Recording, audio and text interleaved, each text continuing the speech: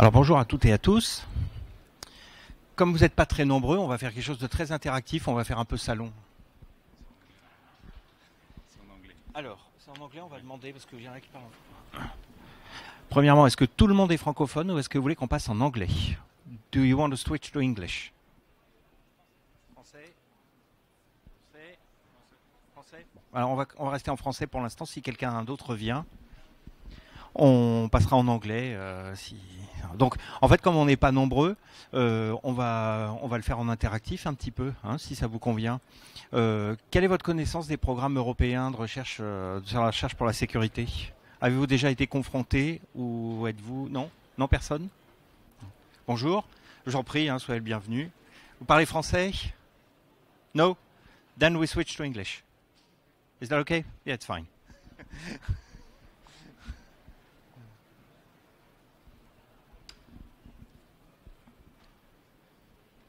Okay. Do you know the European program for security, for research and security research, Horizon Europe? Are you familiar with it? Yes, you are. Wonderful. You are from which organism? Innov. Yeah, great. I'm a great friend of John Rodriguez. Yeah, great. He's a friend of mine. Wonderful. Okay, and you, do you know well the Horizon Europe program? Yeah, you know? Which company are you from? Police du Brésil. Oh, nice to meet you.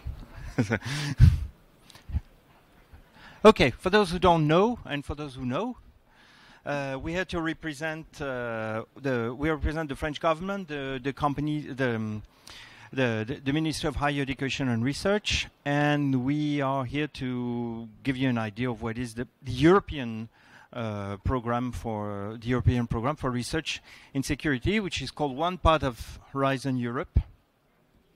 And first we present ourselves. I'm Jérôme Canet. I'm the French national delegate at the program committee. If you don't know the program, it doesn't ring a bell to you. It's perfectly normal. And I'm here with my colleague Frédéric Perlan, who is on the bottom left of the slide.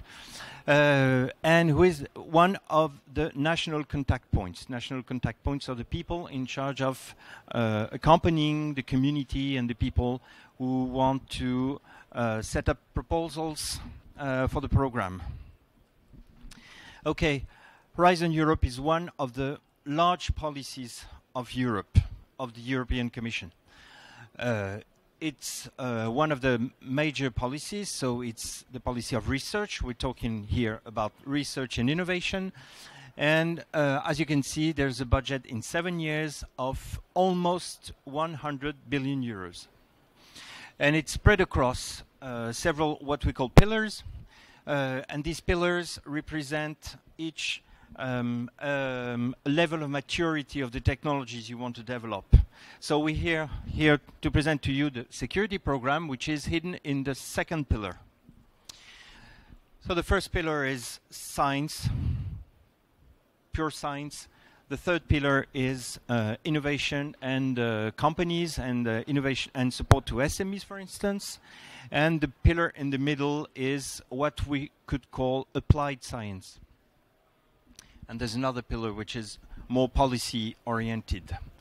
So there's something that is very fundamental with a research program.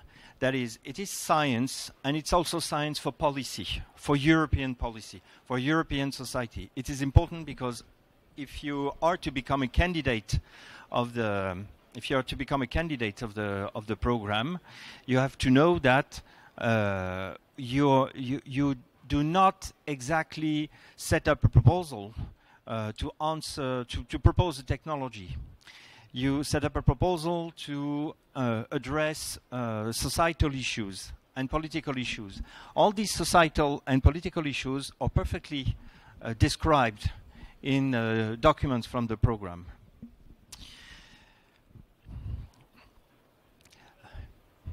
So if we just take a minute on this second pillar, this is what we call top-down. It means that the program, the work program is elaborated, namely by the Commission, with the support of member states. This is what I do. I'm a national delegate, so I represent France in France and the Commission to elaborate the best suitable program possible.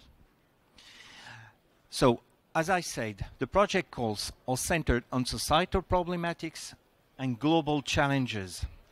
This is, of course, in security, it's a particular context, because in security, we're talking about civil security, I haven't said it, but this is a civil security.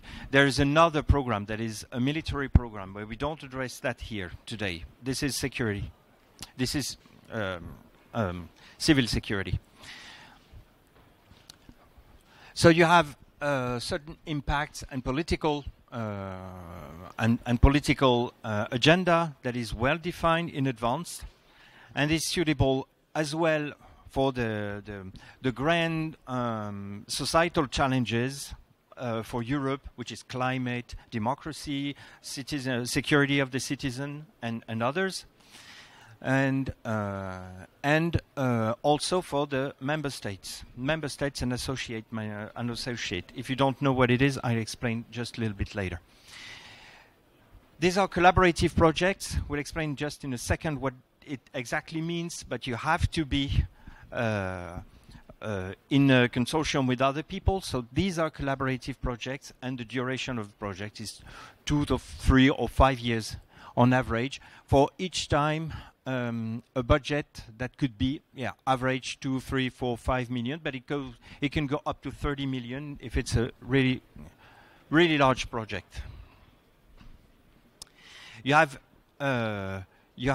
what we call eligibility criteria, but it's what you have to know is that you must set up your proposals in a consortium with several other partners. And the minimum rule is that you are at least 3 different partners from at least 3 different member states or associated. So member states are the member states of the European Union, 27 member states, and all what we call the associated nations. They are countries that have contracted with the European Commission to be included in the program. So they pay their share, and they enter the club. It's as simple as that. There are a lot of them, as you can see, a lot of countries that are part of it, and as soon as a country has joined as an associate the program, it can totally, all the people from this country can participate and enter the program as any member state participant. And there are other rules, but I can let that aside for the moment. Okay. So you can see the list of associated nations. Some of them are still under association. They are not completely signed yet, but it's the list is pretty okay. And be careful, because Switzerland is not part of them. Okay, so you set up a proposal. If you have an idea, you have a work program. The work program is a text with a lot of pages, and you have topics, and you have a deadline, as you can imagine, and you have to answer to that deadline, answer to certain, propose a complete solution to a problem that has been stated by written, and then you're evaluated after that. Evaluated over three criteria: excellence, impact, and quality and efficiency of implementation. We are not going to detail that now, but keep in mind, excellence is how you are, and open science, yes. Excellence is what is the level of, the quality level of your proposal and how you qualify as an expert. Impact is what your project will do and what achievement it will have, and quality and efficiency is how you're going to implement that. Okay, a proposal makes 45 pages, and you have plenty of opportunities if you want to get involved, you have plenty of opportunities. Either go to your NCPs for some counseling. You have NCPs in every country, or participate to large meetings that are organized by the Commission or the NCPs to meet other people. It's very important if you want to enter the program that you meet other people who do this like you, or can take your hand and get you inside at the beginning. Okay.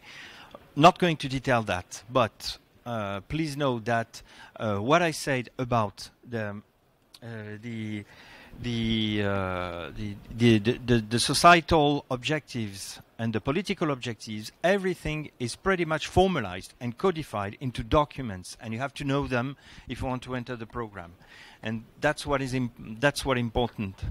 They are codified and formalized for the entire Horizon Europe program, and then it gets down to the thematic programs like security.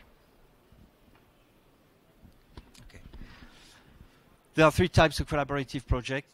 Not very important now, but please know that there is a distinction between the projects that are pretty much innovation-oriented, research-oriented, the projects that are, I would say, research, more on the research side, and other that are more on the innovation side, which means a little closer to the application. And of course, when the Commission does need to have a little more knowledge and proficiency about what they're going to do next, they issue a special type of project which we call the CSAs, where people gather, the people who are reading the proposal, they gather and they issue some counseling to the Commission, counseling work. Just as a reminder, the technology readiness level, you probably all know about that. And I'm going to go quick on this, but just to give you a glimpse of how it works globally. One program is 7 years. It follows the same pace as the great milestones of the European span life, because the budgets and all it's a long cycle, which is a cycle of 7-year periods. So Horizon Europe is exactly the same. The research program is the same. It is the ninth program that is like this. So it's a 7 years program, and then you have what we call a strategic planification, which is exactly what I said about the policy objectives that are being formalized. This is done for 4 years, for a period of 4 years, and then another of 3 years. And you have a work program by slices of 2 years or 3 for each cluster, which is all the thematic area. And then so then at the end you have your reference documents, and you have all these policy documents. The policy one, which is strategic planification, and the technical, would say, ones, which is exactly what you're supposed to answer to, which is defined here. Public documents that is easy to find, but again, you can also ask for help for to the NCPs that are present here or at your national level. Okay, I'm going to give the floor to my colleague, who will give you now a better idea of what kind of what we do exactly, kind of themes. Okay. Yes, thank you, Jérôme. Yes, you have seen the general picture and the global structure of the program over the 7 years, with the different pillars and the different thematics. So on the civil security thematic, we follow the same structure, of course, and the main overall goal of this program on the security is structured through the strategic plan. So what is the strategic approach for security for the European Commission? It's basically to try to move on more being reactive than not being more proactive than what we used to be in the past, which was really reactive. We try to anticipate as much as possible. So you will see that in this program for the 2022 and probably for the coming years, there will be a focus on foresight, prevention, anticipation to try to prepare yourself better and to prepare Europe better to the coming expected or unexpected threats in terms of security. So, as Jérôme mentioned, all this is structured through what we call the strategic plan over the 4 years, and it will be updated later on. But and in the strategic plan, you have it's a document which is not very big, but it's very interesting because it shows the way the Commission structure its research and innovation program strategically. It's 30 pages, and it's structured through what they call the key strategic orientation. And we have key strategic orientation for security, in particular 2 of them,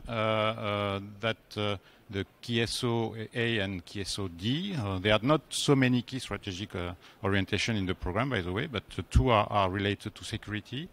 And as you can see, it is focused on what are the orientation that will give and what are the impacts that are expected by the Commission by structuring this program and proposing topics for which they expect proposal to be able to deliver these impacts. So competitive and secure data economy. So we are, as Jérôme mentioned, the main policy of Europe are linked to digital, but green, digital, and democracy, if I had to summarize it in 3 words. So security orientation are also related to that. So to be competitive and have a secure data economy, or I could say also a cyber economy, because it's we are talking about cyber security, so secure and cyber secure digital technology. The second aspect is we want a European society much more resilient. So everything that is, as we mentioned before, about preparedness, anticipation, and being able to be ready for anything, even unknown, unexpected threats, is a must in the program. So resilient EU prepared for emerging threats. So there are a few that we know, and some we may not know. But we want also to secure the society while keeping the European society values such as openness and democracy, which sometimes is difficult to handle, but it's a real challenge that is worth tackling. That's why we have research and innovation, because it's not basic security where you close everything and you make sure that people follow the rules. You have to take into account the openness, democracy, and we'll see privacy. It's also very important. So these are the key, I would say, strategic orientation that you have to remember when you are answering any topic, which may be much more specific, and we will see much more specific. So to recall a little bit, there are a few priorities for Europe, which are linked to the EU policy. And one thing that this program is trying to achieve also is to deliver capabilities to the people that are dealing with security, going from the government down or up, I don't know how to say it, to the society itself and the citizen. So you will see that in the call there are expected projects dealing with many different stakeholders of the security problem. As I mentioned, we are in Europe, so there is a specific emphasis on ethical and privacy aspect, because we want to make sure that security solutions that will be proposed by this program will be supported by the society. So it is important to take this into account. And overall, if Europe invests 100 billion euro over 7 years, it's also to make sure that there is a competitive European security industry at the end, because this is supporting the whole security sector. It's true for the other thematics also, but in security, it supports the industry, it supports the SMEs, it supports the universities and research lab, and all the associations that are dealing with security, and to make sure that they are competitive and that they can propose a solution throughout the world. So I won't come back on the strategic orientation. So how the program is structured? The program is structured, and this is true for the next 7 years, next 6 years, because the program started in 2021. In structure is in what is called destination. So these are big thematics that are going to be addressed through every year through a program with different topic on each of these destinations, with different budget. But as you can see here, you have 6 destinations. Some are much bigger, like number 4, the increased cyber security. We understand why. So a lot of budget is devoted to this thematic and this destination, what we call destination. So if I go through them rapidly, you have one which is, again, fighting against crime and terrorism. Which is, I would say, quite recurrent and stable topic since now quite a few years. We understand why. Second topic, which also is important, even if you will see there is not so many topic, because this is clear. So dealing with border, you don't have many different ways to do it. So there is just a few topics that are addressing that, but they represent 14% of the budget. Resilient infrastructure, there have been, here you see only 6% devoted to topics in research and innovation on this topic, on this thematic destination, resilient infrastructure. This is due to the fact that there were quite a lot, because as you know, and Jero may have mentioned it, this program, Horizon Europe, is a follow-up of what was called before Horizon 2020. So this framework program is the 9th of the European Commission. So it means each program is 7 years. It started almost 50 years ago. Okay, so there were FP1, what was called the Framework Program 1, 2, 3, 4, 5, and they changed name. They became Horizon 2020 to show that it's. And now it's Horizon Europe. So this Horizon Europe is inheriting from what has been done and all the budget that were put on the table and in project in the past, especially on Horizon 2020. And there were quite a few, a large budget put on resilient infrastructure. That's why you will see that there is only 2 topics here, but they are much more focused to try to innovate and do research to help to have much more resilient infrastructure, and we'll see the reason why. Increased cybersecurity, I mentioned it, a big topic, and it will be probably bigger and bigger because we live both now in the physical and cyber world, so we have to be protected and safe everywhere, with probably interrelation between the two, and cascading effect and many aspects to take into account. And one topic which still is big, and I think what is a pity is that this was existing since 20 or 30 years. There were a lot of research and innovation and studies about disaster resilient society for Europe. But this, we probably need to communicate much more about that, because it didn't go too much to the politicians and the governments to a point where we could think that we are at the stage. So there is a lot of money still to put on it to make sure that we have a disaster resilient society. And there is a 6th topic, which is basically a new one, because it was not existing in Horizon 2020, H2020, sorry. We understood that, as I said, a lot of work were done in these different thematics and different destinations, a lot of budget in a previous program and so on. But the security domain, and if you go around, you will see that, is very cut in pieces. It's distributed. It's very difficult to get to a market. It's very difficult to benefit from all this research and innovation, to push it towards product, towards market. So there is a specific destination that is structured along topics related to how to get to the market, how to better procure a solution, how to make sure that all this research and innovation, all this money that is being invested year over year is better used to really make sure that we have capabilities and we have a safer Europe. So this is the last thematic. Just an information. So these calls, Jérôme mentioned, that are on this collaborative project for Pillar 2, there is a call every year. So you have all these thematics. On all these thematics, you have several topics that are proposed as thematics to answer for this very year. And in 2022, the deadlines for the calls are the 16th and the 23rd of November.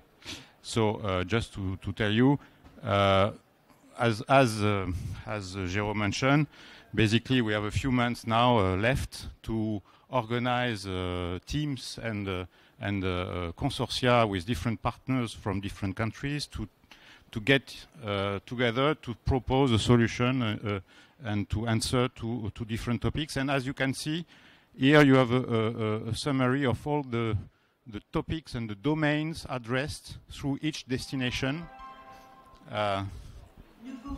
Sorry, I will wait. I will wait. Et être en mesure de présenter une pièce d'identité. Ah oui, j'ai pas les pins. Please ensure that you wear your pass and carry identification at all times.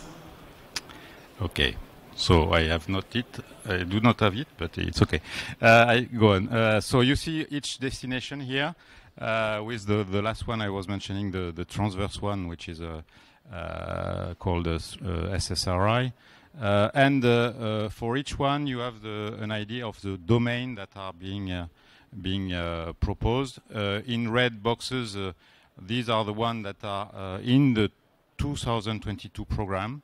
All these thematics are in the program by itself, but according to the various topic each year, you may not have all the topic that are part of the program. So this is a kind of cycle, and here, all these thematics are valid for 2 years, but in 2021 you had some others that you see that are not in red, and in 2022 you have the one in red boxes.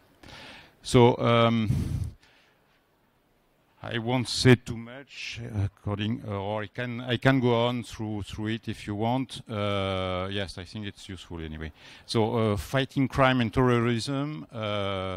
It starts with information analysis. So to fight crime, and you have to see what is going on. You have to understand. So you have to analyze, and you have to do intelligence and analyze a lot of information available. So there is a specific domain which is focusing on information analysis. And not only you have to prevent and by analyzing the data, but you may have also to analyze the data once there were a crime or whatever going on, a security issue. You have to be able to capture all the evidence to make sure that you collect properly everything, so that you can go to jail, to justice, to make sure that you have all the elements. And this is also about data analysis. So a lot of focus on data analysis. Third topic about fighting against directly against terrorism, including in public space. And here we have a specificity, I would say, in Europe. We want to be able to fight against crime and terrorism. We want to be able to identify and to react beforehand, but we want to do it preserving liberty and the privacy of people. So we cannot recognize everybody, have all the world, all European citizen in a database, and make sure that you recognize everybody on the public space. So you have challenges with public space. You want to make them secure, and we have, for instance, big challenges with Olympic Games, where you want to have a lot of people in public places, but you want to guarantee security. So these are strong topic to address in terms of technology, but also in terms of organization and the way you handle the data. Okay, so the last point, because it's the same for organized crime, prevented and combated. So it's a way to now, what do you use to prevent and to combat this kind of organized crime? But the last one is interesting. It will be probably in 2023. It was about citizen, how you protect citizen from cybercrime, and this is a topic that you will see is also addressed in the destination increased cybersecurity. Border management, as I mentioned, there were quite a lot of budget devoted to this, now a little bit less, but the idea is always the same, is to have an efficient surveillance of various borders. Here it is focusing on maritime, but the program itself over 2 years and over the 7 years is dealing with any kind of borders, so it can be land on air borders. And of course, what we are focusing on is external borders. So all the external borders from Europe are targeted here to secure them, but while at the same time facilitating. So you know that we are into the Schengen area, so we have also to make sure that the border is open in a certain way, or the experience you get to go through the border is not completely a big mess and a problem, so that people are not crossing the border anymore.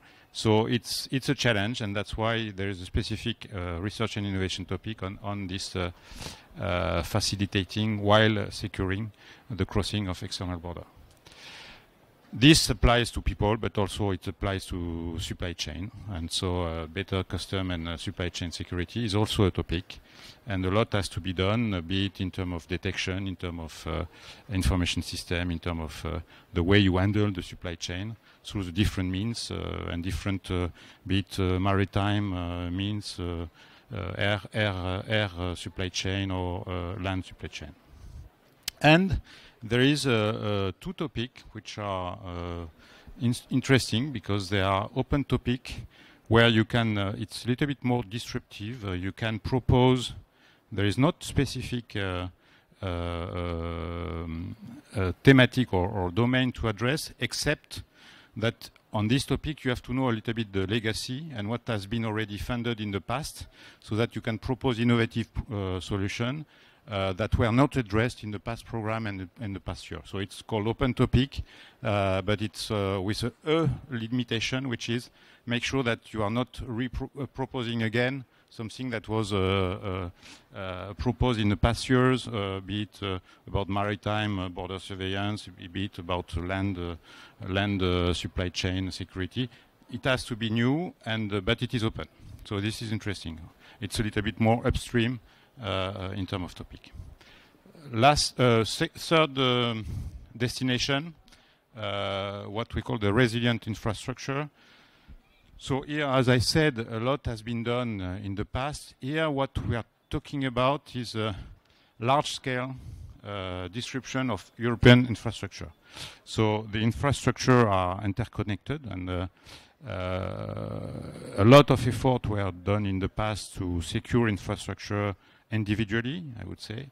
Now we know that we have to secure a network of infrastructure that are interlinked.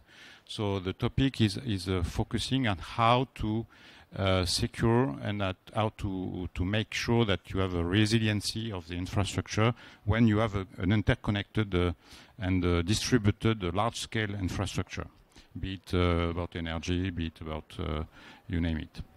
So a specific focus on that. And there is a topic which is emerging and for which you have also in the program opportunities to propose solutions, is about secure smart cities. So here there is, by the way, a nice topic which is trying to investigate the technology related to biomimetism or natural-based science, to try to understand how nature and ecology and natural systems are behaving and are resilient to different threats. because nature is interconnected. So this domain, this science about which is related to biomimetism, is proposed as a topic to study specifically, to understand complex, like smart cities, complex systems based on what we know about the way the nature is working.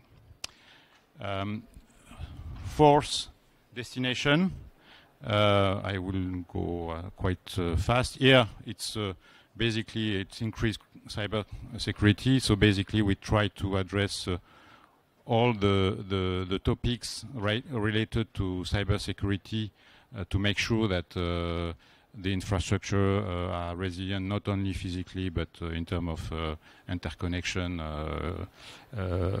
which are physical also, but in terms of their cyber representation, I would say. And there is probably a cascading effect and interconnection between the two, and physical and cyber. There is a need to guarantee that you have all the system we are developing, be it hardware, software, or the way we supply equipments are secured, and in terms of cyber security by design. So this is there is a topic about security by design. And there is also a topic which is about disruptive technology. So in this domain, you have some topics that are trying to be a little bit upstream to think ahead of what will be the big next challenges in terms of cyber security, but also to guarantee that you look at cyber security on all its aspects. So be it cybersecurity of IoT, be it cybersecurity of large systems, as we mentioned, the interconnected systems. And there is also a dimension related to certification of what you are dealing with. If you buy a system and you don't know how it is built, it's a black box, and it's very difficult to guarantee security of the full equipment or the full system. So certification and insurance is also part of the topic to deal with.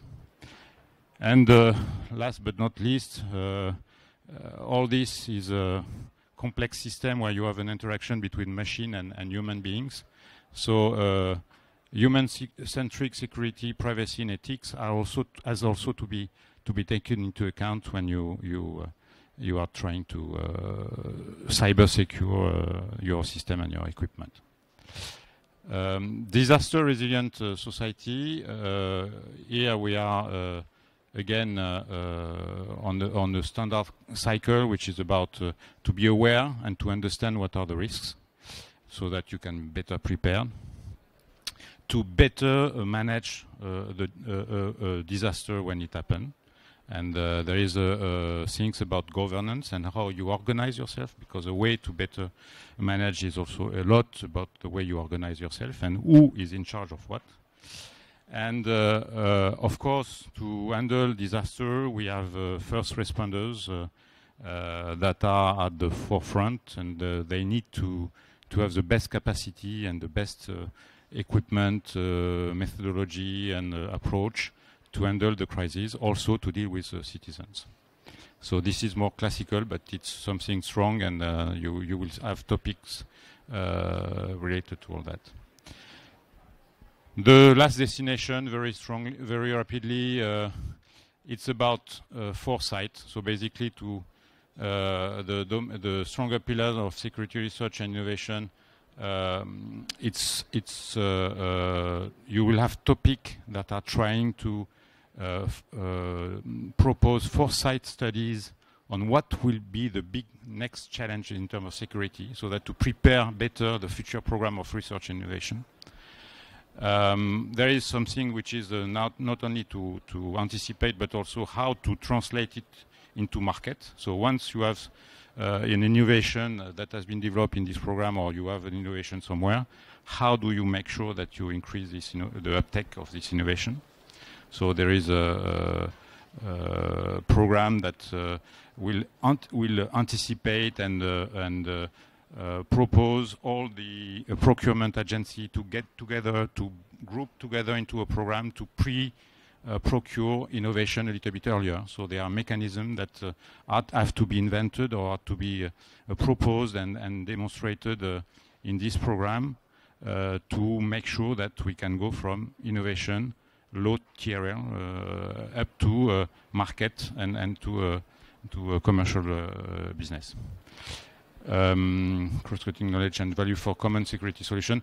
Yes, all this, we realize also, as I said, that,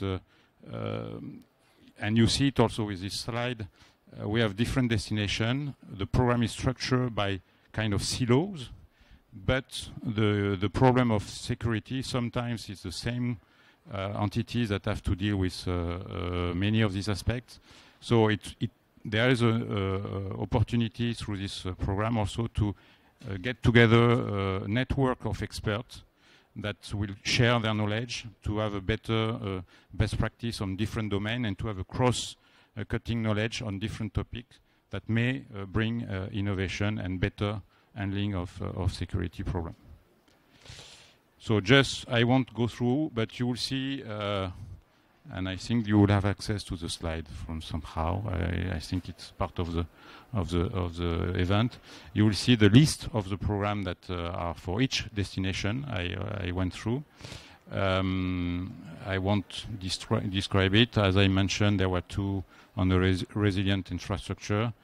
One which is interesting, the second one about autonomous system used for infrastructure protection. We realize that some of the infrastructure may be difficult to access, maybe in a state which is not which is degraded, so you cannot use all your capacity. So having autonomous capability for the infrastructure is something interesting.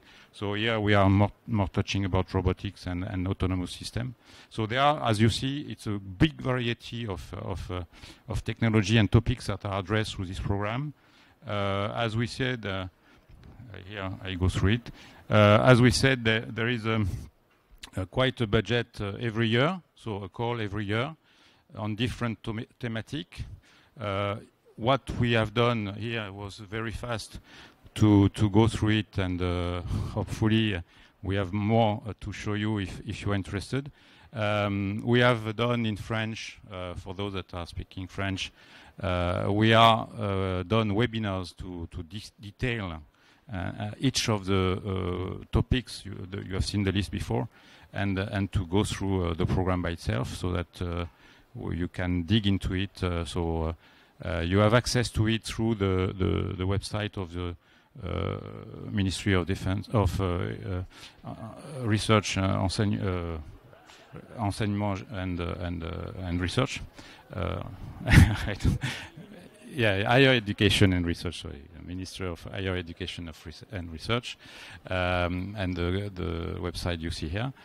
And we are here to help you. So if you have questions as a PCN national contact point, we are here to support the contribution of especially the French entities, be it laboratories, be it SMEs, RTOs, and industry, to help them to get together eventually with other partners from other countries to form consortia to answer to this call and to win and to have a useful project with a good impact. So we are here for that. So I propose that we stop here. If you have questions. Was it clear? Assez?